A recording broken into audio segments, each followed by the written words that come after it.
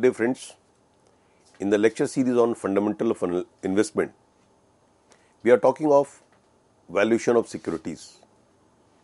In the valuation of securities, we are discussing fundamental analysis, and in the fundamental analysis, we are talking of EIC approach of fundamental analysis. That is, analyzing the economy, analyzing the industry, which I have already discussed in my previous lectures. In this lecture, I will be talking of company analysis. That while valuing a share on a fundamental basis, we analyze the company. When I am saying analyze the company, it means we analyze the quantitative factors and the qualitative factors of a company, right? When I talk of the quantitative factors, basically I mean to say about its annual financial statements, like company's balance sheet, company's income statement, company's cash flow statements, notes to financial statements, auditor's report, corporate governance reports, and these are the few things which we see that on the basis of these financial informations and other informations, we try to analyze the company, we try to analyze the strength of the company. And if we feel, if we get by analyzing these factors, if we feel in the sense there are certain bases on the basis of which we come to conclusion that the company is doing well. So in that case, we'll value the company, the stock market will value such share price at a very, or I'll put it, I'll give a good value to those shares, right? So analyzing the balance sheet, analyzing the income statement, cash flow statement is very, very important aspect while you analyze the company. And there are certain qualitative factors like business model. What is the business model of the company?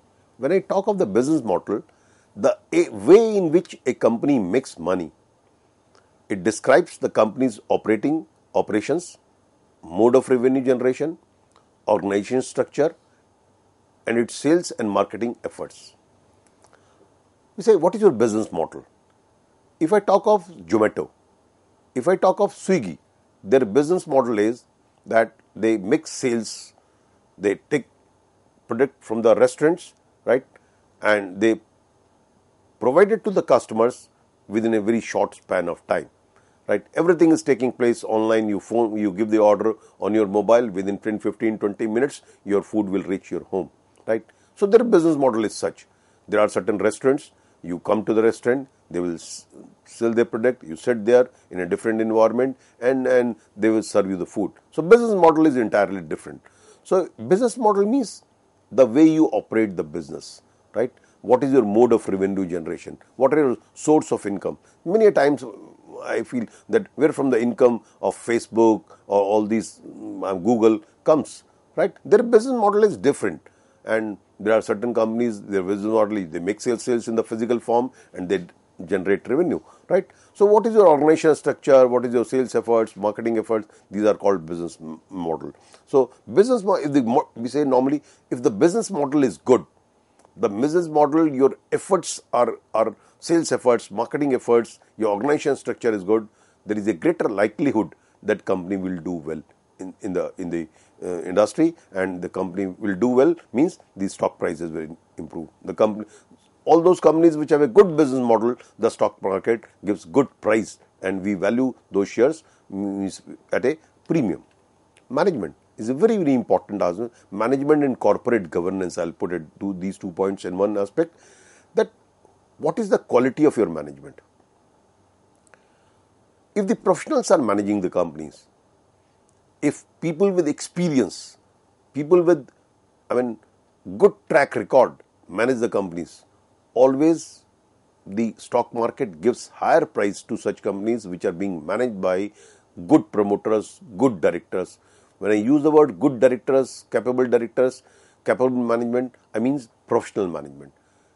People with integrity, people with professional track record, people with having no such bad record that they have fudged with the accounts, they have done window dressing with the accounts. Their integrity is beyond doubt, right? So such companies always enjoy, like the moment we say Tatas, the group of companies, there are whole host of the Tatas are the whole conglomerate, right? They from IT sector, from air services up to the salt. They are producing hundreds of type of different products in FMCG, in IT sector, in airways, and so many sectors they are there, right? So they have a professional management. They have a good track record. So always companies which are being managed by good management, the stock prices is high, and you value them high prices in the stock market. And corporate culture. What is a corporate culture? Whether there is a integrity, whether there is a good value system, good belief system, right? Processing of the company is good. These are called corporate culture. It refers to the collective beliefs, value system, and processes of the company. Every company has set of values and goals that helps to define what the business is all about. The basis of corporate culture is expressed in terms of the policies and procedure adopted in the company's functions. Means, what are your policies? Your policies are to make customers. To satisfaction of the customer is your basic policy of the company. So, in the long run, in the short run, you may be a loser, but in the long run, you will always be a winner. And those companies which see from the long-term perspective point of view, customer satisfaction is their ultimate goal and of the company, right? The corporate culture is that the customer should be a happy customer. The employees should be, the stakeholders should be happy, whether it is employees, whether it is suppliers, whether it is customers. So those companies which are having good corporate culture, such companies enjoy good price in the stock market.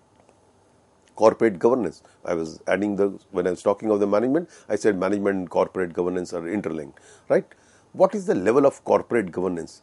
Means while reporting your balance sheet, while reporting your income statement, everything is clear, right? Nothing is being concealed from the investors, from the stakeholders. We say corporate governance is at high level, right? So your board of directors, your management, whatever their interests are, it is being put forth to the stakeholders. So we say there is a high level of corporate governance. Throughout the world, those companies which are having poor corporate governance, they never enjoy good stock price in the market. If there is a slightest doubt among the investors class that the corporate governance is of poor quality, so those companies never enjoy high pricing power in the stocks, right? So it refers to the set of system and practices put in place by the company to ensure accountability, transparency, and fairness in order to safeguard the interest of the stakeholders. Areas of corporate governance are structure of board of directors, financial information transparency, and stakeholders' right. Means in a company, if you always give priority to your shareholders, right, the rights of the shareholders, even if there is a minority shareholders, because always in the companies, it is on the base of the number of votes. On that basis, the decisions are being made in the meetings, right? Especially the annual general meeting. But even if there is an interest of minority shareholders are involved, and the management gives importance to the interest of the minority shareholders, it means the corporate governance is of high level. The financial information is being revealed. Everything is being revealed in the balance sheet, the income statement. So it means there is a high level of corporate governance. Structure of board of directors, there are independent directors, there are professional directors, there are lady directors which are as per the rules, right? So we say the corporate governance is of good quality.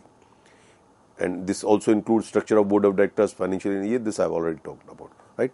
Then product differentiation and innovation.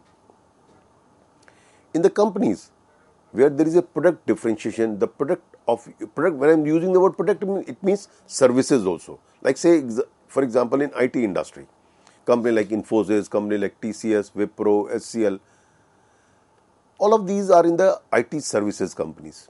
These IT services companies, when they develop their software, they develop their other product, they differentiate their product that of the competitors. So the type of services that TCS is providing may differ from the type of services that Infosys is providing. The type of say for example, Finacle, there is a software that is being used by the banking sector in the all over the world, right? So the Finacle has its own feature. There may be other softwares which is being provided by the banking, which is used by the banking sector, but there is a difference in that. So there is a product differentiation. Those companies which are having product differentiation and innovation in their product, they always command good price means sales price, the product price and the service price. And when they command good price, it means their profitability will be high. If the profitability will be high, the share price will be high in the market. So creation of a strong demand, scope of innovation and product differentiation is an important factor which helps the company reap substantial profit. Then comes certain quantitative factors like financial leverage. When I was talking of industry analysis in my previous lecture, I talked about financial leverage. See, when you are talking of financial leverage means the degree of utilization of borrowed money in a business is known as financial leverage. In the balance sheet, the structure of the balance sheet is such, there are two types of capital. One is called borrowed capital, other is called ownership capital. Like equity capital is your ownership capital. The debentures, the debt, the bank loan, this is called your borrowed capital. So if the proportion of the financial leverage or borrowed capital is higher in your total balance sheet as compared to the equity capital, the risk will be high, right? So if the risk is high, it means if the company because of any reason is not able to do well, the profitability will decline at a very faster rate, at a substantial rate, right? So this financial leverage, high degree of financial leverage makes a company risky. So such companies do not enjoy very high price power in the stock market. Competitive edge. The competition of the company can be assessed by looking at the following. What is the competitive edge? Market share. Say if you are enjoying a majority of the market share, Bajaj Auto, Hero MotoCorp, these are the companies which have a good market share in the two-wheeler industry, right? So these companies command good price. If you have a good market share in the total market, it means you have a higher market share, and your market share is high. It means your sales is high. Sales is high means there is a likelihood that the profits will be high. So market share of annual sales helps to determine the company's relative position within the industry. If the market share is high, the company will be able to meet the competition successfully. Growth in sales. I mean, always the market gives high price. When I am saying market means the stock market, the share price is high of those companies where sales are growing at high rate, right? So a company with rapid growth in sales is better for shareholders than one with a stagnant growth rate. Growth in sales results in growth in profit. Earning or profitability of the company. See, earning is what is earning? Basically, sales price minus cost, right? So either you are able to have good pricing power of sales price, that your product is different, your technology is new, right? You are producing something innovative which your competitors are not producing. You will be able to price your product at a premium price. And the other thing can be you keep your cost low. By efficient management, by efficient use of resources, you keep your cost low. If you keep your cost low at the given same price, you can have higher profit.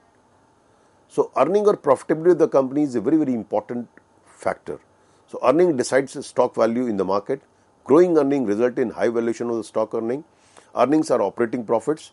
Earnings are generated from operating sources and non-operating sources. So following factor influence the earnings of the company.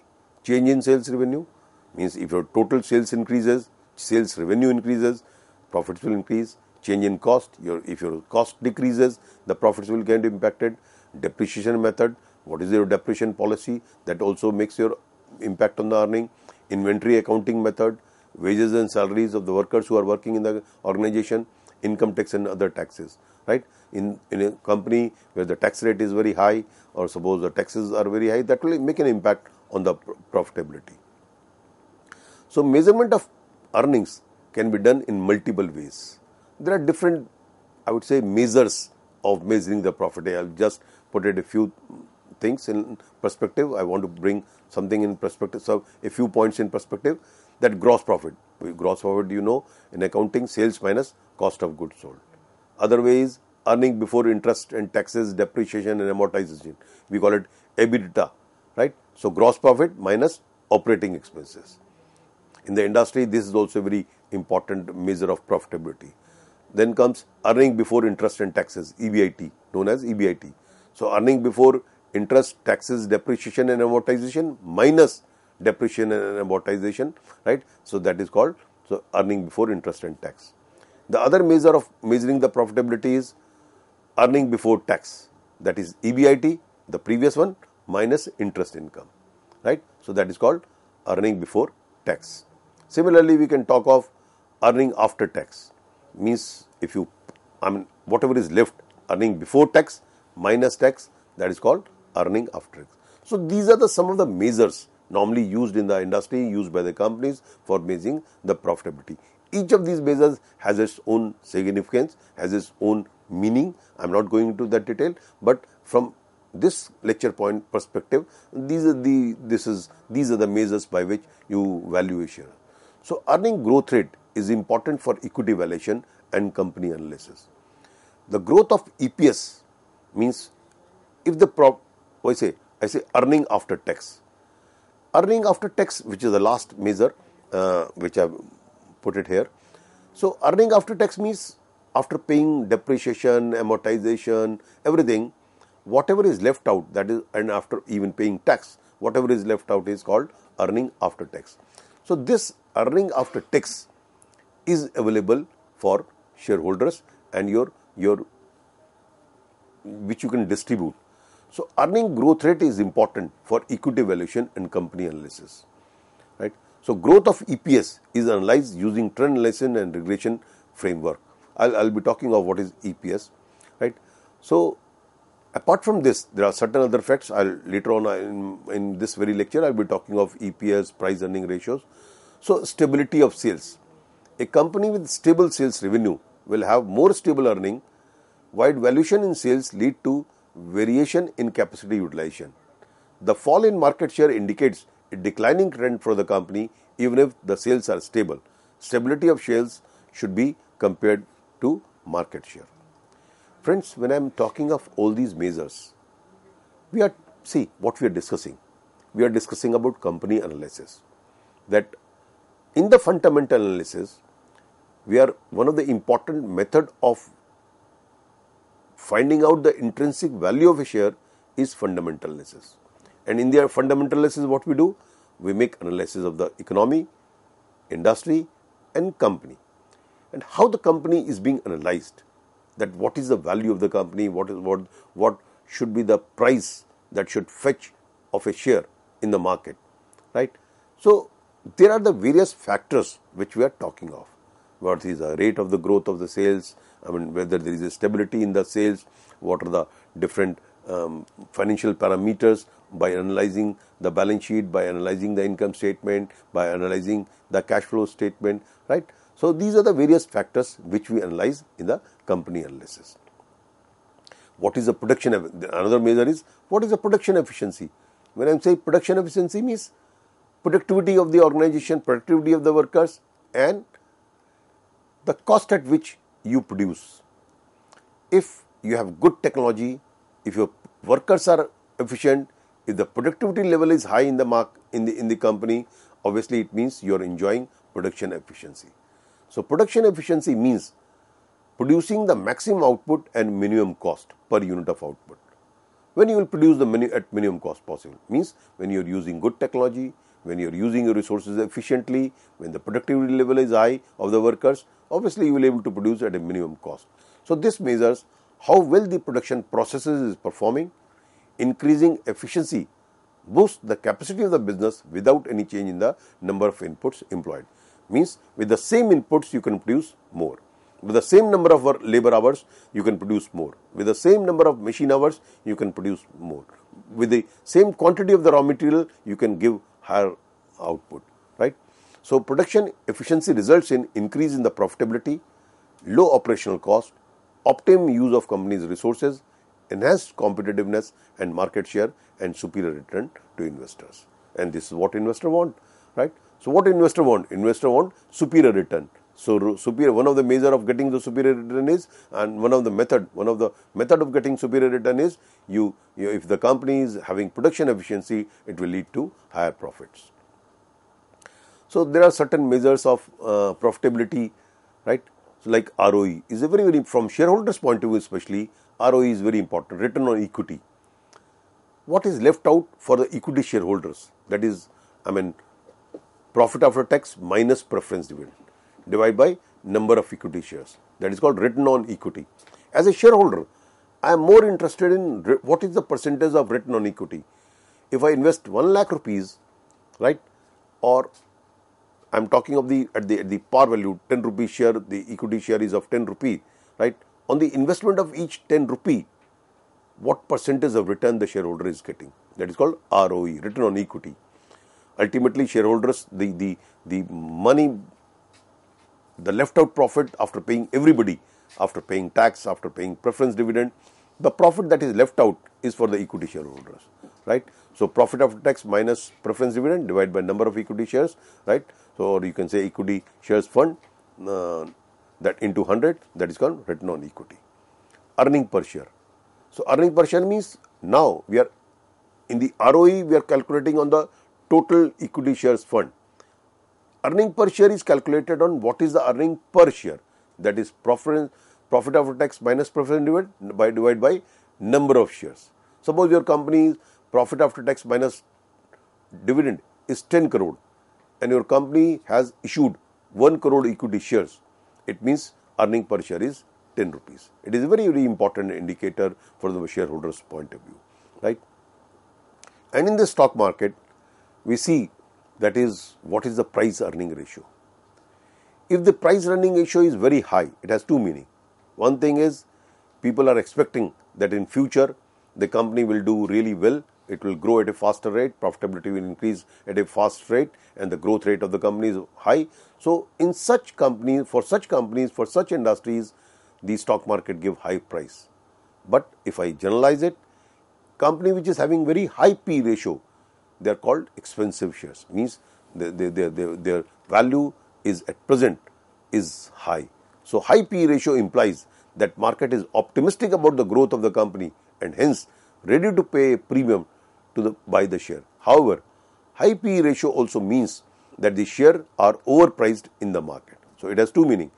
Why people are giving higher price on the base of earning? What is high P ratio? Market price per share divided by EPS. I was saying in my previous example that supposing earning per share comes to be 10 rupees, that 10 crore profit, 1 crore equity share. So, 10 crore divided by 1 crore equity share, EPS comes to be 1 rupee. If the market price of such share is 30, it means the P ratio is 3. If the market share is 1000, it means the P ratio is 100. But earning per share is 10 rupees and the market price is 1000 rupees. Or say, if I say 100 rupees, on a 10 rupees earning, if the share price is 100 rupees, it means P ratio is 10 times, right? So, P ratio depends, on the nature of the industry also. There are certain industry where there is, especially in the IT sector, information technology sector, P ratio is high. In the finance sector, P ratio is low because of the nature of the industry. So, the price earning ratio also indicates whether the price is overpriced or underpriced and what is the growth prospects. So, similarly, a low P ratio implies the market is pessimistic about the earnings of the potential of the company, or it could mean that the stock is underpriced in the market. Just to give you one or two examples, like company like Power Finance Corporation, which is in the PSU company like REC, Rural Electrification Corporation. These companies are having very low PE ratio. Despite they are having good profits, but they are still in the market, they are having lower PE ratio. So, and normally we say these companies are underpriced. Market in fact should value them more, but market is market in the sense we presume one of the theories efficient market hypothesis. So, we presume the market is correct. So, they are but fundamental analysis if you make, we say these shares which are having very low PE ratio, they are underpriced, right. Similarly, book value to market ratio. So, book value per share divided by market price share.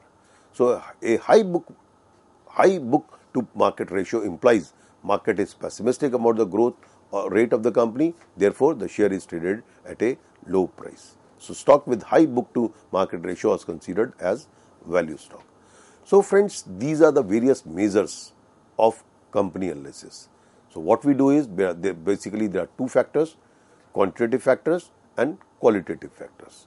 So, in the quantitative factors, what we see is basically we analyze the statements, that is the financial informations of the company, the balance sheet, the income statement, the cash flow statement, the footnotes of the income and the balance sheet, income statement and the balance sheet, right? So these are the, and in that we see what is the profitability, what is the growth, what is the P ratio of the company. There are various ratios which we calculate in financial accounting, and with the help of these ratios, we find out whether the price is overpriced or whether the share price is underpriced, and what value the share should command in the market.